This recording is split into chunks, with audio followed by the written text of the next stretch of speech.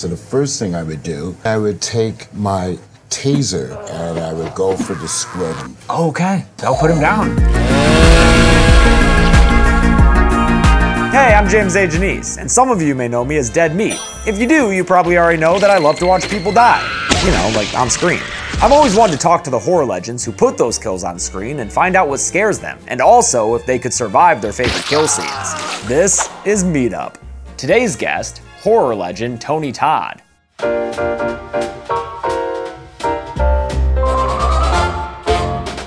Hey everybody, welcome back to the show. Today we're here with legendary actor Tony Todd in the heart of Hollywood at this restaurant Gelada, which you picked for us, Tony. Yeah, I've been coming here for about the last 6 years. You're ordering for us today. Well, let me tell you just in case, because you may be overwhelmed when you see all the goodness that comes out. Okay. We got a little tom kai soup, which is your basic coconut soup with shrimp in it. I forgot to tell them though how hot you could handle. Oh. I didn't tell them dragon heat. I didn't tell him like little baby squirrel heat. Okay. So it's going to be a surprise. So hopefully it's somewhere in the middle there. Yeah, I want you to take your first swallow in between questions, okay? Yeah. And then we got a little crying tiger, which is a Filipino treat that they do with meat and spices. Ooh. And I think we have a little, what else? A cocoa mango salad. Great, and you also got some Thai iced teas. We have Thai iced tea. Delicious. Delicious. And it brings out the 7-year-old in everybody. Tony, you've been working for decades with all different kinds of... When you say decades, it's frightening. You make it sound like it's 6 decades, 5 decades. It's been 3 decades. 3 decades, so. But you have worked in a variety of different mediums. You've done theater, you've done television, movies, voice acting, and you're perhaps best known for Candyman, which is a seminal horror film. I saw that like you didn't actively seek out the horror genre, that it kind of came to you. Are you fine being associated with it? As kind of your legacy? Point, I understand fandom. There's no filter on it. Does it bother me? It depends on the situation. Mm-hmm. My daughter, Ariana, handled it brilliantly. When she was about 4, Candyman had been out a couple years, and people kept coming up to us, oh my God, oh my God. And she dropped a little shopping bag and said, that's not Candyman, that's my dad. And it made absolute sense to me at the time. It was said so honestly and so directly that I understood what she meant. To not give into that all the time. You have to be able to say, no, this is my private life, and not in front of my family.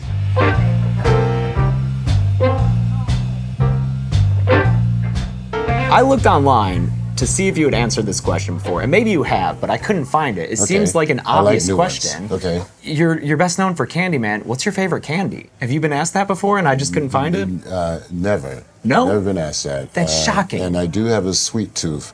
Commercially, I don't want to, because I'm not a commercial person, so I don't want them to take it as an endorsement. That's right. But I do like it when my fingers get buttery. Okay. If you know what I'm saying? Yeah. Butter. Yeah. There you go. Yeah. So.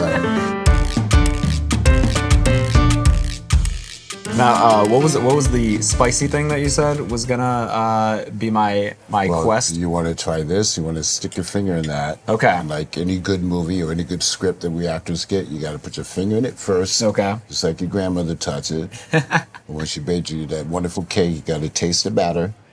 Is it too hot? I think it's right at about my threshold.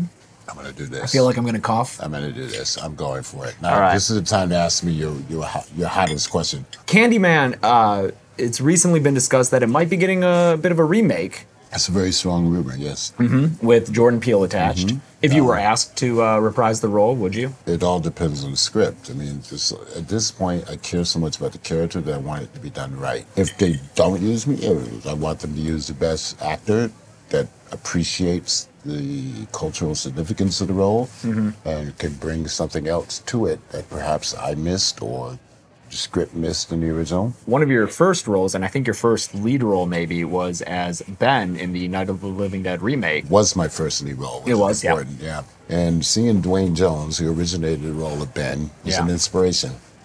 I grew up in an era where Sidney Poitier was in every film. He was our sole African-American representative.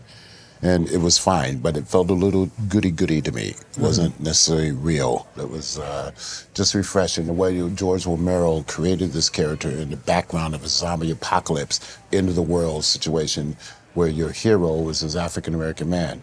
And I asked George, rest in peace. Yeah. I said, what made you cast Dwayne in the first place? He says, I didn't think of the role as black, white, Spanish, anything. Dwayne was just the best actor that came in the room at the right time.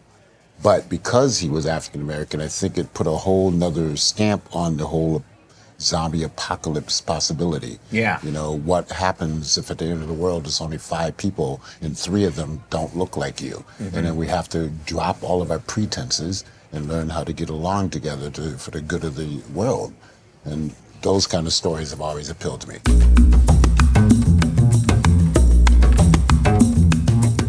All right, now we've come to the time in the show where we're gonna play a game. Oh my God. It's called What Would You Do? What would I do? And I'm gonna put you in the scene of one of your favorite horror movies. Yeah. And I picked Rosemary's Baby Yeah. by Roman Polanski, Yeah. 1968. I'm interested to see how you would react in one of these situations. But first, before I put you in this situation, Okay. we got a bucket over here. It's been Yeah. sitting here the whole I noticed interview. that bucket. I didn't know if they hadn't finished the stain job or what. But- Yeah, that's right. Just finish it up. No, this is actually my chum bucket. Oh, okay. Which is a disgusting name, but that's what we're going with. Chum bucket. Yeah, and in here are a bunch of objects. Should I see before? No, you're actually going to draw a blind. Oh, okay. They can be your tools. Okay. In your reaction of how you would act in this situation. Okay. Okay. So All let's right. see what you get. A full bottle of champagne. Great. A taser with 2% battery left. Oh, so probably like one tase. A flare gun. A flare gun. Okay. Okay. So you got a little bit of variety here. Yeah. But we're going to ask you what you would do in the situation Yeah. of that last scene. You just had a child delivered. Yeah. It was taken away from you. They said that it died, but you hear that baby Yeah. coming from the other apartment. So you push through the closet, Right. and here you are approaching. What do you do? Okay, so the first thing I would do, I would grab a hanger from the closet, okay? And I would go for their eyes. Oh, okay. And then I would take my taser because I want to go for the first male character that comes to me, the burly guy. And I would take the taser and I would go for the scrotum. Okay. That'll put him down. Put him down. 2% or not. That's 2%, boom, one good healthy shot.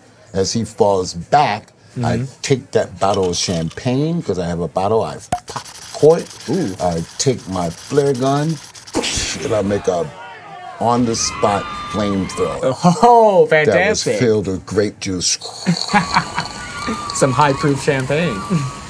Okay. That's how I would handle that situation. So they're all subdued, it sounds like, but we Yeah. still got this baby crying. Well, so. the baby, since I'm eternal, and no matter what it looks like, or how many horns it has, or how many cleft toes it has, I would swaddle it with the nearest clothing from the people that have been hit on the floor by the champagne and the flare gun, and I swaddle it up, and I jump out the window with it, and hopefully we both perish. Oh, ultimate self-sacrifice. That's it, because I don't want the baby always, like, peppered with questions of its intent. Yeah. You don't want to raise it, have No, a we're Damien gonna go aspect. down together. Okay. You know what? That's fair. It's sad. It's tragic, but you know what? It's for the good of humanity. So I appreciate that, Tony, as a human being. Thank you. So Tony, what do you got coming up that people can look forward to as major fans of you, as everyone is? Well, we got, there's a movie I did called Immortal that's really good. It's a filmmaker from New Jersey. It's a quartet of stories, but it all deals with what happens when people are dealing with immortality. And also I just did a pilot for a horror reality show. Ooh. Where I would be like a city traveler, investigating tales of horrific events. But I'm also writing. I have this great script called Sakeo that was commissioned by the Dominican Republic Cultural Center about baseball players. Sounds like we got a lot to look forward to. And Awesome. I And mean, to you, congratulations to you Oh, on thank hosting you. Dead Meat. And I hope it goes on for as long as you need it to or you want it to. Thank you. That's the best thing that someone can say, you know, because sometimes people are like, I hope it goes on forever, and I'm like, No, all right, no, however maybe you not. want it to. Yeah, that's Yeah, but excellent. make the most of it while you're doing it. But yeah, thank you so much, Tony, for joining Thank you. us. It's Thank been you, a James. wonderful conversation. Pleasure. Awesome. Fantastic.